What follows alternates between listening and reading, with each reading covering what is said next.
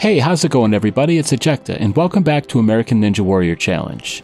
Today I'm going to show you the fastest way to beat the Flying Squirrel obstacle. So I'm going to use this character because they have pretty much entry-level stats. I've only trained them a couple times in career mode, so this will be like starting with a brand new character. And we're going to go with Pro Controls, and I already have this user course set up. American Ninja Warrior starts now!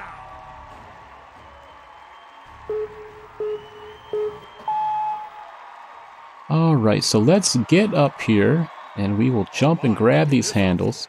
So what you want to do here, you have to swing forward 3 times. So that was 2, and then 3. Then we release and grab, and then back once, forward, and release. And you will get it every time.